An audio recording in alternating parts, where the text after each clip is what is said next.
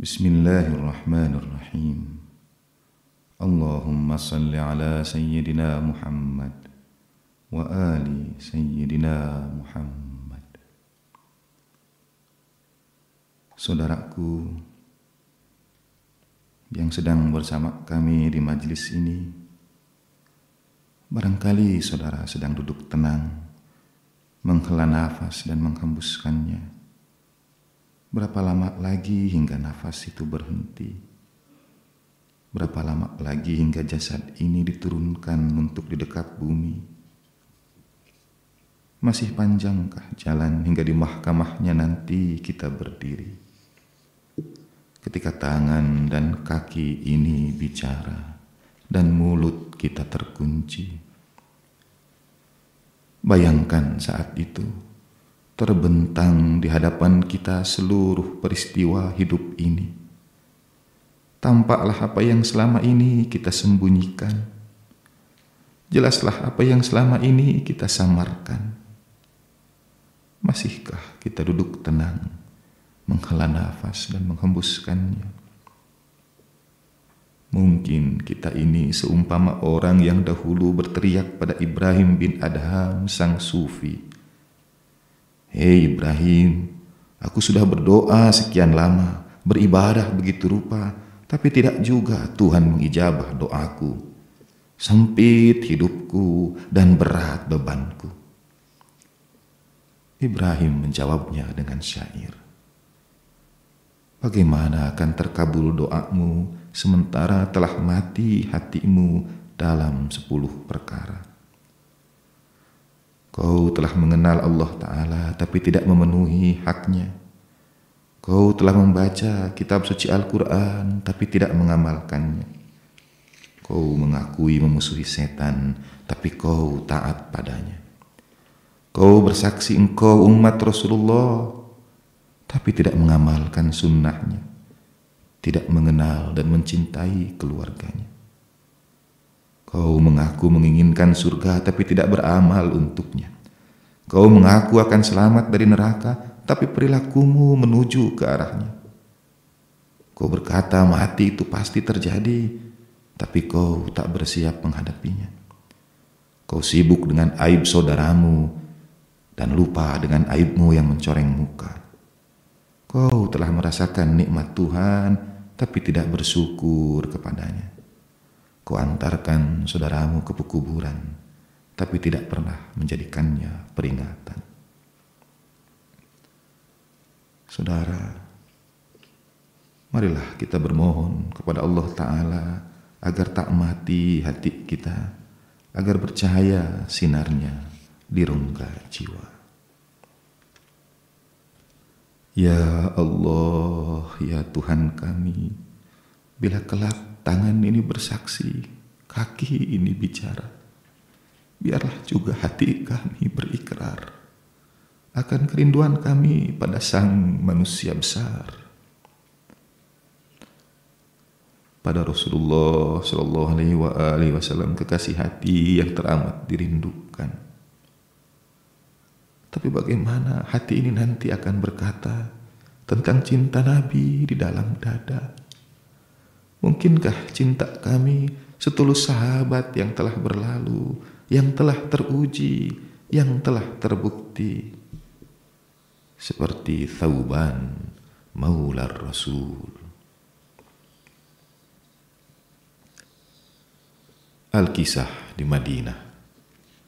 Kafilah Rasulullah Sallallahu Alaihi Wasallam baru saja kembali dari sebuah pertempuran.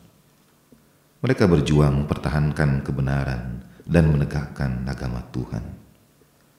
Bekas-bekas sayatan pedang, tikaman belati dan tusukan anak panah masih bertaburan di tubuh para sahabat. Inilah bukti cinta pada Tuhan dan Rasulnya. Tapi di Madinah waktu itu ada sesuatu yang baru. Di kerumunan sahabat terlihat wajah baru, sosok baru. Malu-malu ia bergabung di dalam majelis Nabi. Akhlak Nabi yang mulia menyambutnya dengan tangan terbuka. Bila ada sahabat yang tidak kebagian tempat, Nabi akan membuka jubahnya, menggelarnya, dan mempersilahkan sahabat itu untuk duduk di atasnya. Pendatang baru ini namanya Thauban. Dia seorang budak yang dibebaskan Nabi. Karena itulah para sahabat memanggilnya dengan gelaran Maular Rasul, yang mengabdi kepada Rasulullah. Dahulu ia bekerja pada seorang tuan yang terbunuh ketika memerangi Nabi. Berdasarkan hukum Arab waktu itu, sang budak beralih kepemilikan. Ia kini milik Nabi, tapi Nabi membebaskannya. Ia bebas pergi sesuka hati, tapi akhlak sang Nabi justru telah menariknya. Ia memeluk Islam. Semakin lama ia duduk di majelis Nabi, semakin besar keimanannya, semakin dalam kecintaannya. Ia berikrar untuk tidak pernah meninggalkan Nabi. Ia bertekad untuk mengabdikan diri pada sang Nabi selama hidupnya. Ajaib. Dahulu ketika menjadi budak, ia terpaksa berkhidmat kepada orang lain. Ia sangat ingin untuk merdeka. Dan sekarang setelah ia merdeka, ia dengan sukarela serahkan dirinya untuk mengabdi pada sang Nabi. Ada yang menarik pada diri Thauban.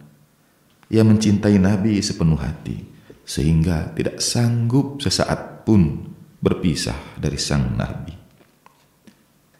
Pernah suatu saat, ia datang menghadap Nabi dalam keadaan mengenaskan. Wajah pucat pasi, tubuh mengurus dan bergetar. Nabi bertanya kepadanya lembut, "Gerangan apakah yang membuatmu begitu sengsara, wahai Thauban?" "Aku sehat ya Rasulullah. Tak satu pun penyakit jasmani ku keluhkan. Tapi rindu di dada ini tak tertahankan. Bila aku memandang wajahmu, aku beroleh kebahagiaan. Tapi bila aku dijauhkan darimu, aku dihinggapi kesepian. Aku mencintaimu ya Rasulullah, lebih dari cintaku pada keluarga yang kutinggalkan. Meskipun berada di tengah mereka, engkau selalu tampak di pelupuk mata. Kadang-kadang berkecamuk rindu begitu menyiksa. Tapi bila aku menjumpaimu, tenang hati ini senantiasa." Thauban tidak mampu melanjutkan kata-katanya. Ia terlihat menahan tangisannya.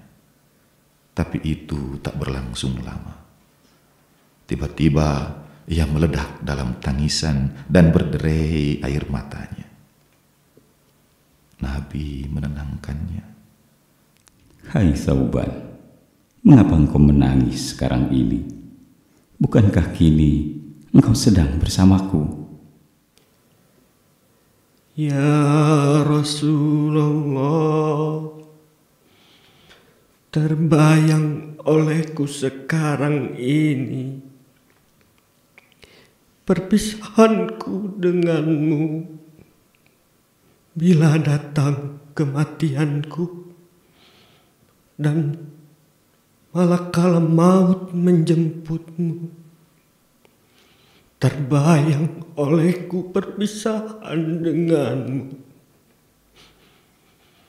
Bila di dunia ini saja aku sudah menderita, bagaimana bila kelak dipisahkan nanti? Engkau berada di tempat yang mulia, sedangkan aku terpuruk di lembah nista. Engkau bergabung bersama para nabi, sedangkan aku dihimpun di barisan pelaku keji. Nabi memandang Thauban dengan tatapan kasih. Beliau dengarkan rintihan jiwa sahabat yang mencintainya. Tapi Nabi tak berucap sepatah kata pun. Perihal ihwal hamba di akhirat adalah perkara yang hanya Tuhan mengetahuinya. Kedua manusia ini larut dalam rindu tanpa kata, hingga turunlah firman Tuhan yang menenteramkan dada. Dan barang siapa yang menaati Allah dan Rasul-Nya, mereka itu akan bersama-sama dengan orang-orang yang dianugerahi nikmat oleh Allah, yaitu para nabi, siddiqin, orang-orang yang mati syahid, dan orang-orang soleh. Mereka itulah teman yang sebaik-baiknya. Yang demikian itu adalah karunia dari Allah, dan Allah cukup mengetahui. Maha benar firman Allah Ta'ala yang Maha Agung. Sauban pun kembali ke rumahnya dalam perasaan penuh sukacita. Kalau awan tidak menangis, mana mungkin taman-taman akan tersenyum. Kalau bayi tidak menangis, mana mungkin air susu ibu akan mengalir. Sang bayi tahu ketika ia menjerit, ibu penyayang segera akan datang agar sang perawat agung menemuimu. Menangislah dengan jeritan yang pilu.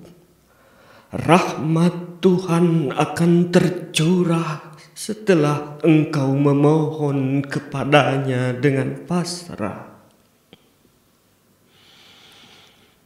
Tangisan awan dan sentuhan cahaya matahari adalah tonggak di dunia ini. Gabungkan keduanya dalam dirimu. Jadikanlah kelembutan alam dan keperkasaannya satu. Biarkan matahari akalmu menari seperti kebenaran. Sementara tangisan awanmu memberi hatimu kedamaian.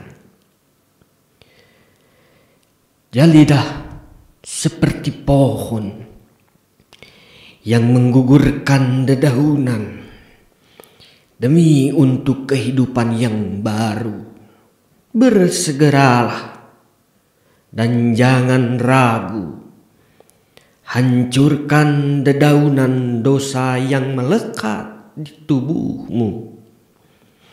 Ketika tubuh mengeluarkan seluruh isinya yang kotor, Tuhan akan memenuhinya dengan kasturi dan mutiara yang gemerlap, sebagaimana putra Gus dari Turki yang mengeluarkan kotoran demi memperoleh kesucian dari tangan Nabi yang mulia.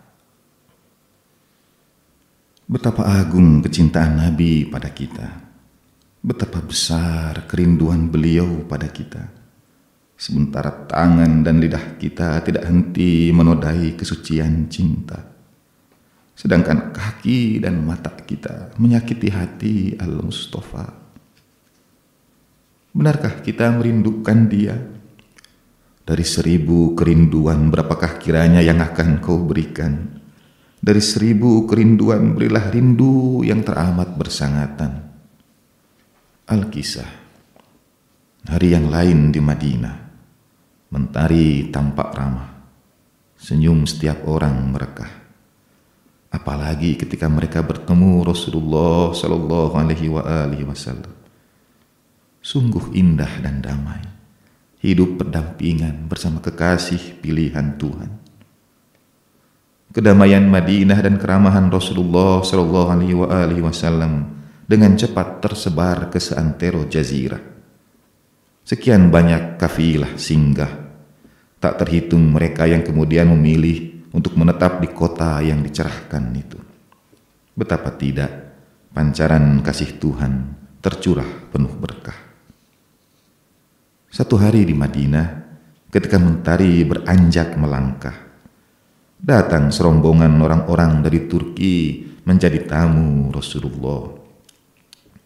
Mereka datang ke masjid ba'da maghrib. Seorang di antara mereka berkata, Kami datang ke sini sebagai tamu, mengharapkan keramahan yang punya rumah. Duhai baginda yang menjadi penghibur semua penduduk dunia ini. Kami ini orang yang kelaparan, datang dari tempat yang jauh. Sebarkan sebagian berkahmu dan sinarilah kami. Lalu Nabi berkata kepada sahabat-sahabatnya, Para sahabatku, bagilah tamu-tamu ini di antara kalian. Setiap sahabat kemudian memilih seorang tamunya. Di antara mereka ada seorang yang tubuhnya sangat besar sehingga tidak seorang sahabat pun mengambilnya. Tersisalah ia di masjid seperti ampas tertinggal di cangkir kopi. Ketika ia ditinggalkan oleh semua orang, Al-Mustafa mengambilnya. Ia bawa raksasa dari Turki itu ke rumahnya. Ia sediakan makanan dan susu yang diperah tangannya yang suci. Di antara ternak milik Al-Mustafa ada 7 kambing yang selalu memberikan air susu tak henti-henti kapan saja ia diperah. Raksasa besar putra Gus dari Turki itu dengan lahap menikmati jamuan. Begitu besarnya orang ini sehingga ia habiskan seluruh makanan dan susu yang dihidangkan. Perutnya yang rakus kini diisi jatah makanan 18 orang. Penghuni rumah yang lain tidur kelaparan. Dan ketika kepada putra Gus dari Turki itu dipersilahkan sebuah kamar, ia masuk ke dalamnya. Tidur pulas bak raksasa. Mungkin karena kesal, lupa atau sengaja, seorang pelayan mengunci kamar itu dari luar. Menjelang subuh, orang ini didesak kebutuhan alamiahnya. Perutnya sakit, ia harus pergi ke kamar mandi. Ia meninggalkan tempat tidurnya. Ia temukan pintu kamarnya terkunci. Berbagai usaha ia lakukan, tapi tidak kunjung juga pintu itu terbuka. Dalam penderitaan yang sangat, ia jatuh berguling-guling. Tanpa terasa, ia kembali tertidur. Tanpa terasa pula, ia mengotori rumah Al-Mustafa. Ketika terbangun, ia menangis.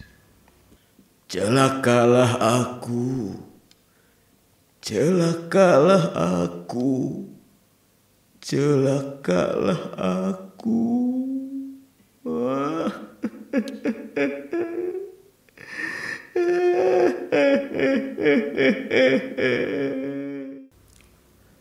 Ia menangis seperti tangisan orang-orang kafir dalam kuburan.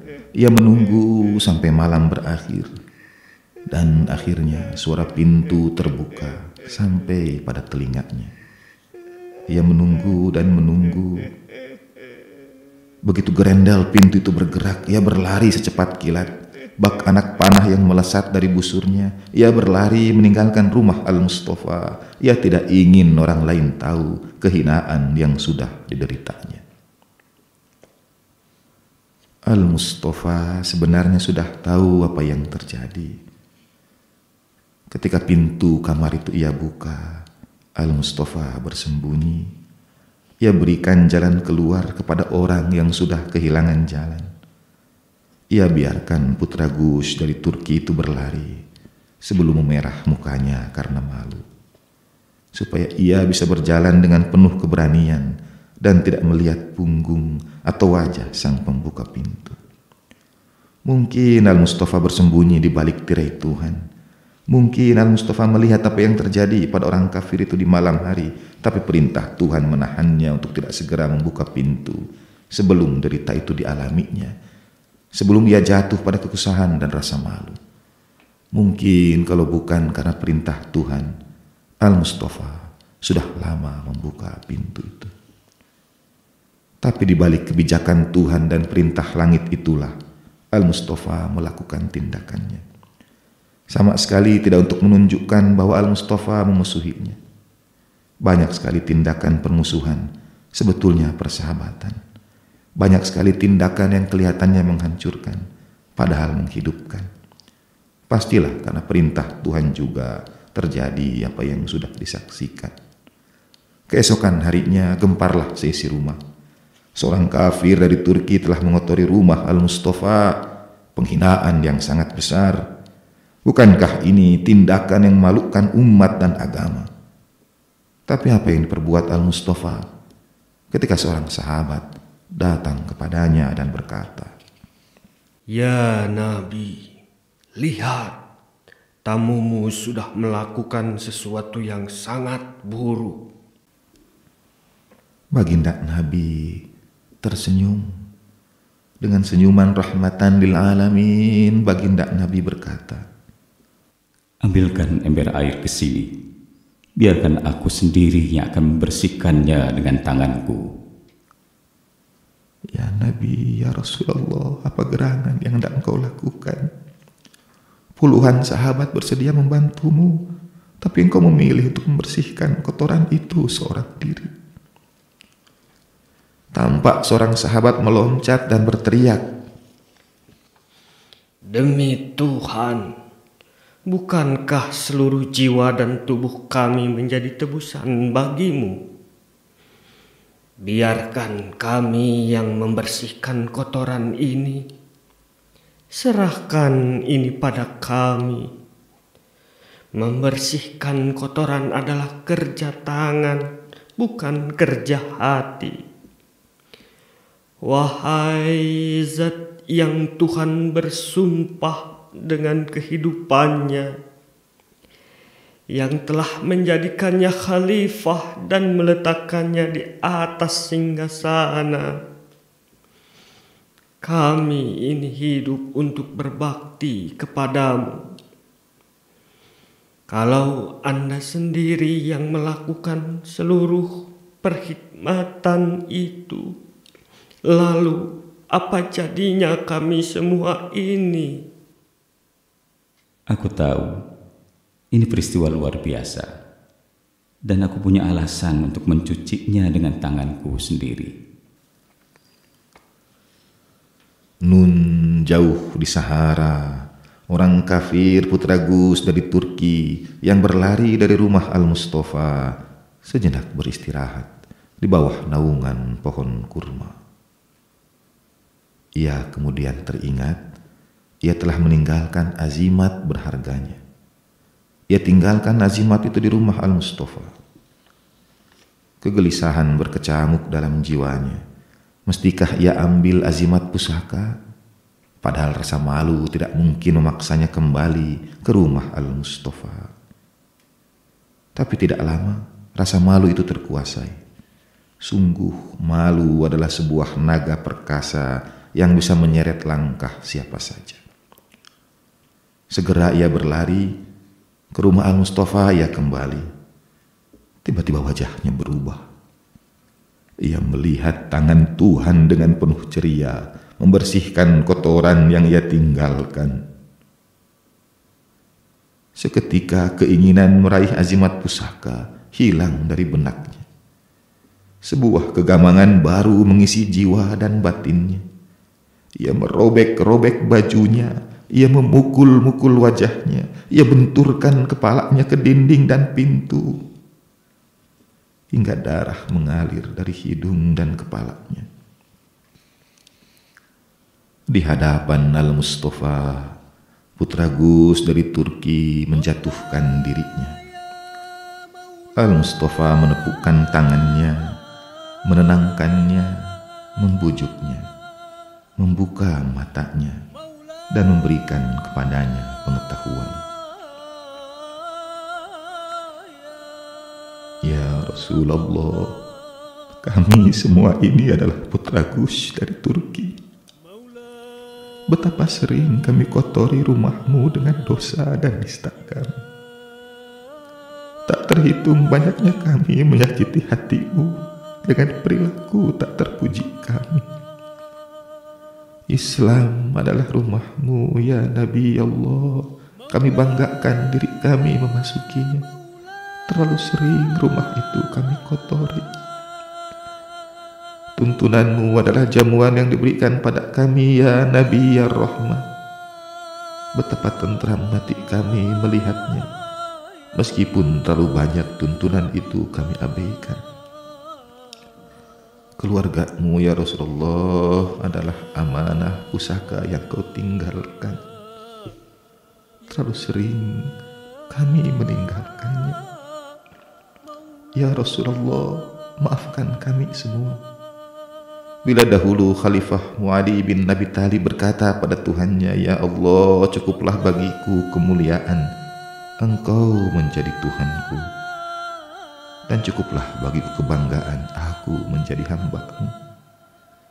Maka perkenankan kami kini berkata kepadamu ya Rasulullah, cukuplah bagi kami kemuliaan, Engkau bahagia merindukan kami, dan cukuplah bagi kami kebanggaan, Engkau berkenan memaafkan kami. Ya Rasulullah, wahai Nabi yang diutus Tuhan sebagai rahmat bagi semesta, sebagaimana dahulu Engkau angkat derajat putra Gus dari Turki, ampuni dan berikan syafaat-Mu pada kami. Sungguh hati muslim dipatri cinta Nabi. Dialah pangkal mulia, sumber bangga kita di dunia. Dia tidur di atas tikar kasar, sedang umatnya mengguncang tahta Kisra. Di gua Hiro dia bermalam, sehingga tegak bangsa, hukum dan negara. Kala sholat, pelupuknya tergenang air mata. Di medan perang, pedangnya bersimbah darah. Dibukanya pintu dunia dengan kunci agama. Duhai, belum pernah insan melahirkan putra semacam dia. Sungguh, belum pernah insan melahirkan putra semacam dia. Seperti Al-Mustafa, mentari takkan lagi pernah menyaksikan manusia seperti dia. Lelaki suci yang selalu menebar senyum, bahkan pada saat terakhir. Ketika saat itu beliau terbaring di atas tikar kasar, beliau palingkan wajahnya, memandang ke arah Bilal. Hati Bilal membatin. Kegelisahan hadir di wajahnya. Demam itu adalah demam yang pertama, demam yang terakhir bagi Rasul yang terakhir. Jam itu adalah jam-jam penghabisan bagi utusan penghabisan. Dalam demam yang mencengkeram, betapa sabar kau terbaring di selembar tikar. Dalam jam-jam yang mencekam, betapa dalam lautan pasrahmu. Ada kulihat matamu berisyarat.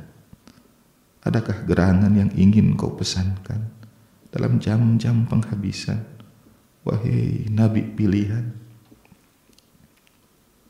Lalu Bilal menghampiri laki suci itu. Batinnya lirih berkata, maka ku hampirkan telingaku yang kanan di mulutmu yang suci. Maka ku dengar ucapmu pelan. Di bawah tikar masih tersisa 9 dinar. Tolong sedekahkan sesegera mungkin kepada fakir miskin. Bilal beranjak meninggalkan rumah Nabi. Gemetar hatinya tak kunjung henti, seakan-akan ia menahan kepedihan yang terpendam. Inilah saat-saat terakhir sang Nabi. Bilal membatin pelan. Kerinduannya pada senyum sang Nabi membuatnya kembali ke rumah lelaki suci ini Di hadapan Al-Mustafa ia bertanya, "Ya Nabi, mengapa yang 9 dinar? Mengapa itu benar yang membuatmu gelisah, wahai Rasulullah?" Bibir yang suci itu kemudian bergerak dan mengalirlah kata-kata merdu. Sebab kemana nanti kusembunyikan wajahku di hadirat ilahi bila aku menghadap dan dia tahu aku meninggalkan bumi dengan memiliki duit, biar sedikit, biar cuma 9 dinar. Ke bumi aku diutus, memberikan arah ke jalan yang lurus. Tugasku tak hanya menyampaikan pesan, tugasku juga adalah tauladan bagi segala yang mencintai Tuhan. Lebih dari segala dinar, lebih dari segala yang lain. Miskin aku datang, biarlah miskin aku pulang. Bersih aku lahir, biarlah bersih hingga detik terakhir. Maka berjalanlah Bilal keluar. Ia bergegas menuju pasar Madinah. Di sana gelandangan Sahara, yang fakir, yang miskin, yang sengsara. Batin Bilal kembali berujar seiring langkahnya beranjak dari tempat sang Nabi. 9 dinar pelan-pelan ku ambil dari bawah tikar. Bergegas aku keluar dari kamar Nabi yang sempit. Kamarmu ya Nabi, yang teramat sederhana.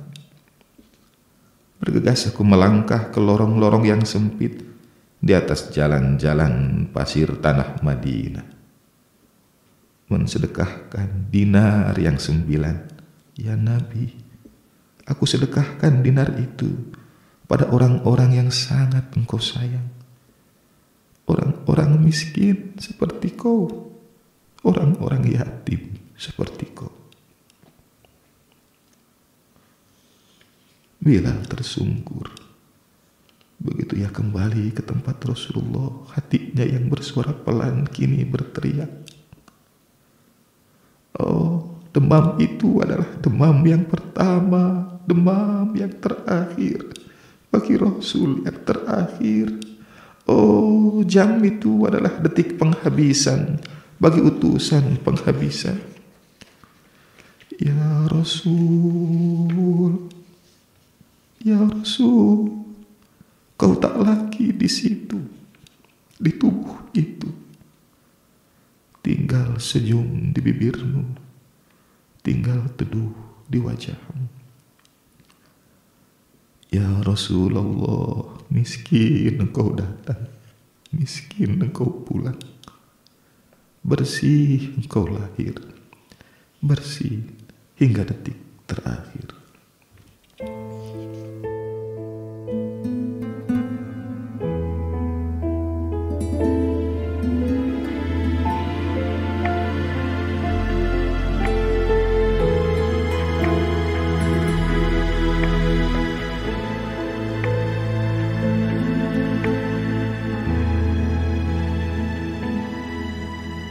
Demam itu, demam yang pertama, demam yang terakhir, bagi Rasul terakhir.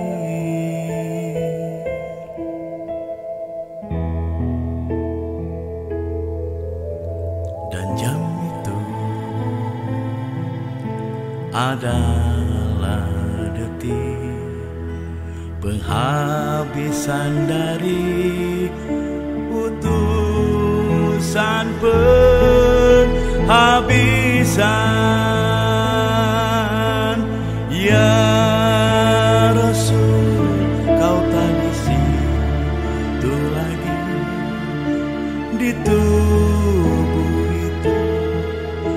Tinggal senyum di bibirmu, tinggal teduh di wajahmu.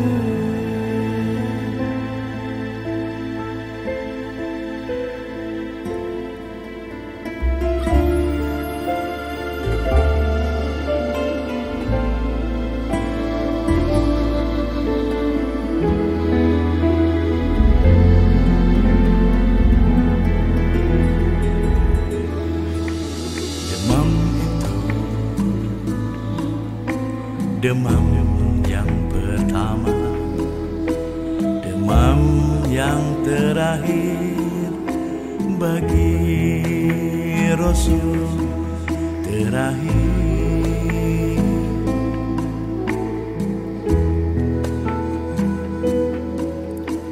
Dan jam itu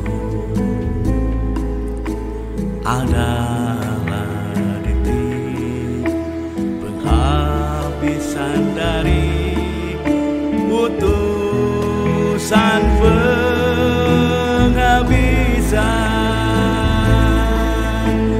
Ya Rasul, kau tak di situ lagi, di tubuh itu tinggal senyum di bibirmu, tinggal teduh di wajahmu.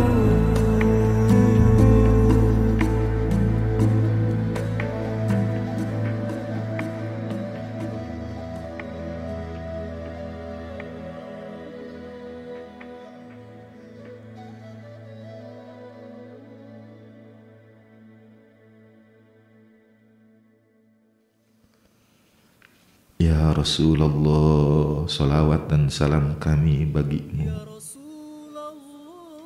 Ketika ruhmu yang suci mi'raj ke langit tinggi, senyum yang tertinggal di bibirmu masih juga menggetarkan hati kami. Teduh yang tersisa di wajahmu masih juga menghilangkan derita kami. Ya Rasulullah, salawat dan salam kami bagimu. Betapa mestinya kami bercermin kepadamu. Engkau terlahir miskin, engkau pulang kepada Tuhanmu tanpa memiliki sesuatu pun, kecuali bekal teramat besar untuk kehidupan akhirat nanti. Ya Rasulullah, maafkan kami yang mengaku sebagai umatmu, tapi hidup kami bergelimang dunia. Bila bersih engkau datang, suci engkau pulang.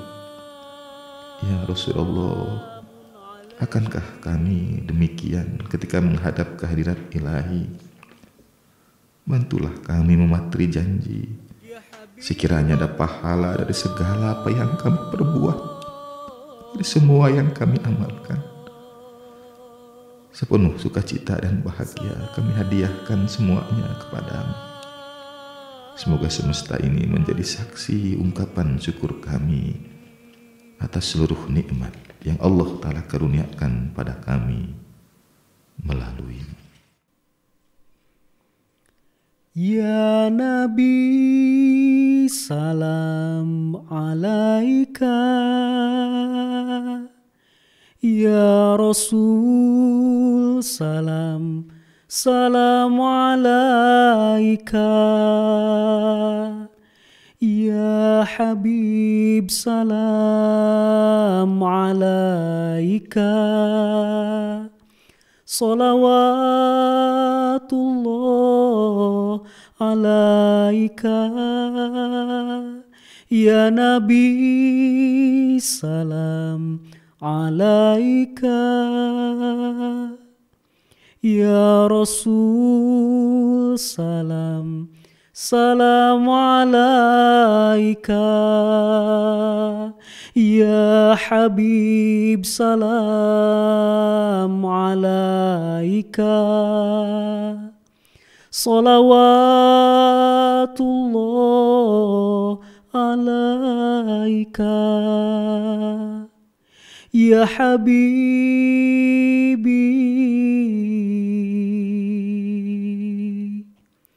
Ya Muhammad.